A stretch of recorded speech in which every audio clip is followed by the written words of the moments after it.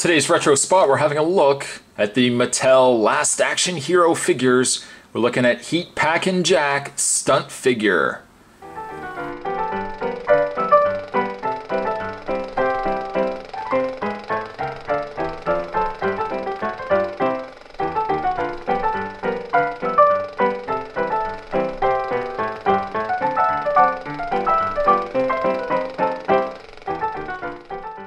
All right. Probably a failed toy line that Spot's reviewing based on a horrible movie by a lot of people's standards. Spot actually enjoyed Last Action Hero. It wasn't certainly Arnold's finest moment, but I did enjoy Last Action Hero. He has done a lot of worse movies than Last Action Hero, my friends. A lot worse.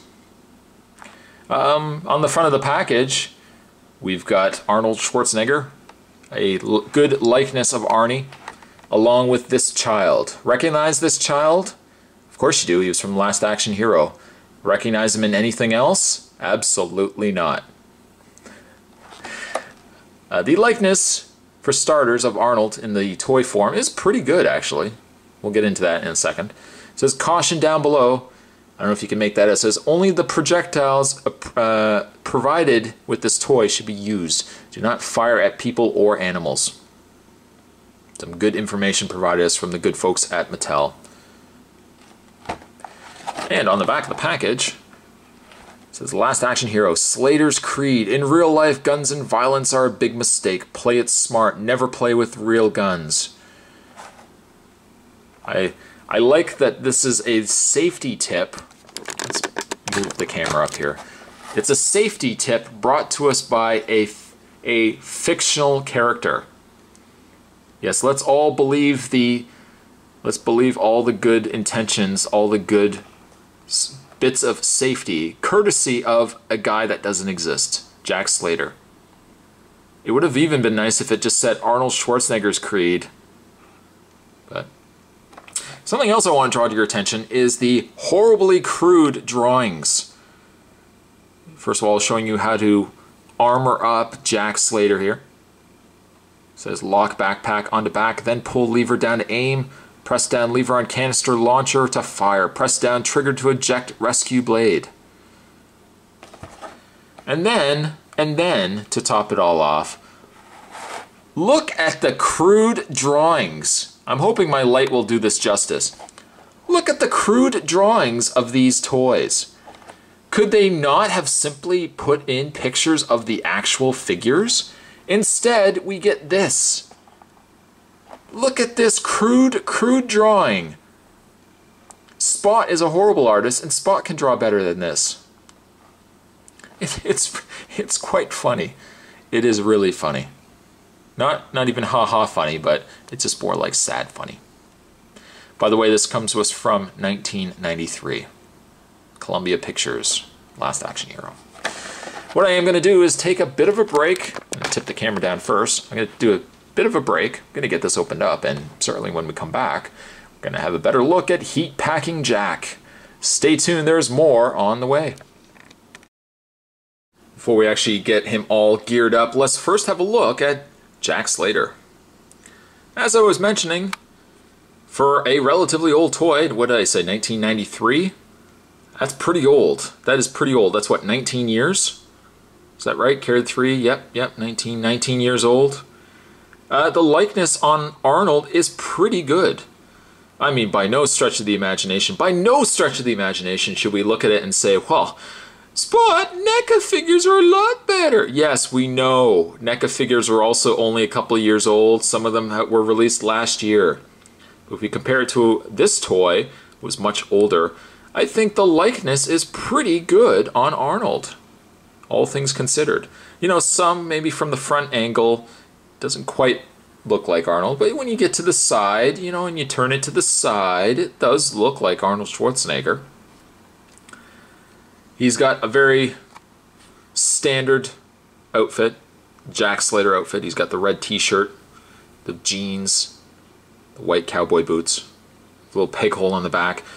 His shirt's shredded. It's been torn somehow. We don't know how. But it's not a bad figure. It's really not a bad figure.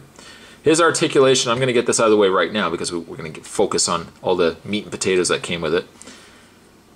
He does have a rotation in the head. A little tight, but he still has a rotation in the head. Rotation in the arms. And you guessed it, a standard swivel in the legs. So 5 points of articulation. It's to be expected with a toy this old. But I really like the likeness of Arnold for an old toy like this. You know, if you were, yeah, okay, sure, you can customize NECA toys now if you wanted to, but if you want to go for that real retro look, you could easily turn this into a Running Man Arnold. Why not? What's that? Sorry? Kindergarten Cop Arnold? Yeah, you could do that too. What? Red Heat? Okay, it's a little more obscure, but sure, you could do that as well. But a pretty good likeness on Arnie. I also want to point out his very nice, fancy-looking belt buckle. So there is Jack Slater. Now let's actually get him dressed up for combat. He comes with this.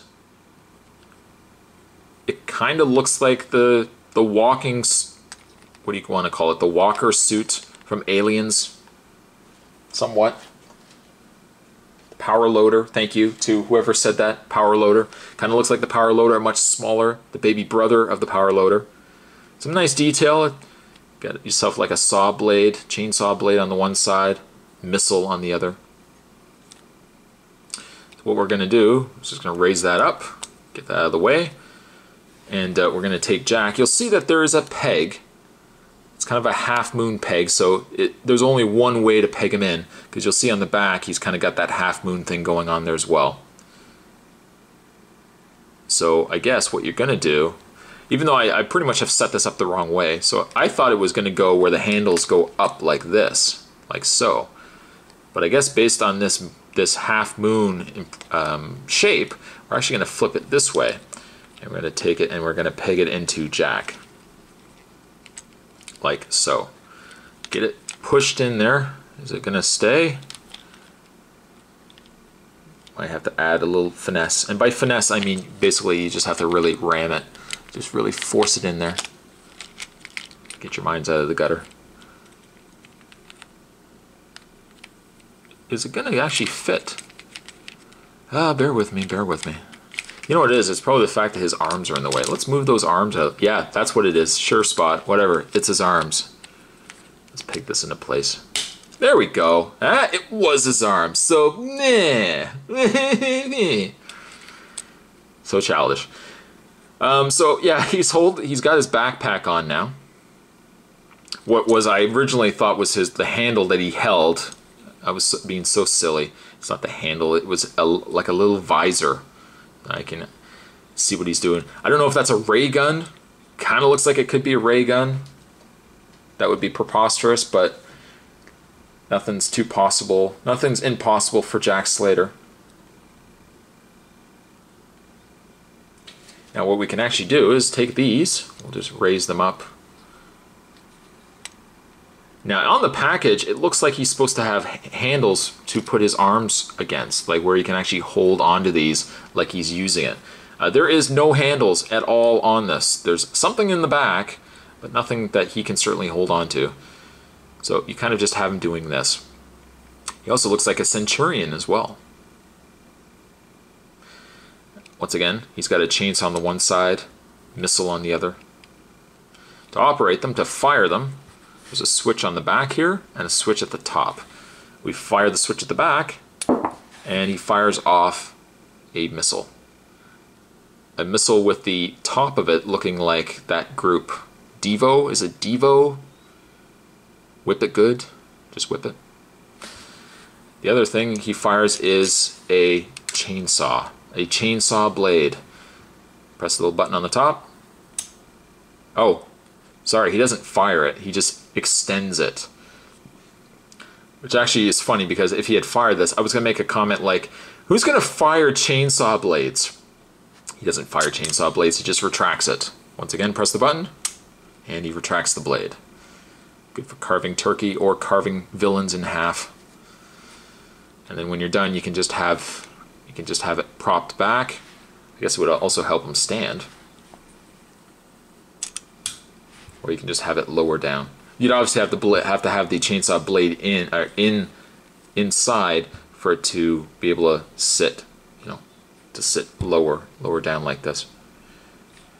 I don't know if I really like the gimmick. I mean, for a kid, the gimmick sure would probably be pretty fun. I think really the draw in this is so much more so the likeness of Arnold. Way to go, Mattel. I would say if you're into retro toys, don't overlook this line. Even if you didn't like the movie. For starters, I would say if you didn't like the movie, give it another try. I've watched it 3-4 times. And by 3-4 times, I mean within the last year. I actually enjoy the movie. But if you didn't like the movie, I would still say give this figure line a chance, because you can get some pretty cool retro Arnie figures out of it. How cool is that? This, not so much, but really digging the likeness of Arnold Schwarzenegger. Heat Packin' Jack, this doesn't want to now stay up. Heat Packing Jack, I think I'm going to give him an 8.5. An 8.5 for a really cool figure. Today's Retro Spot, we're having a look at the Last Action Heroes. And today we're having a look at Heat Packing Jack. Thanks for watching, guys. See you next time.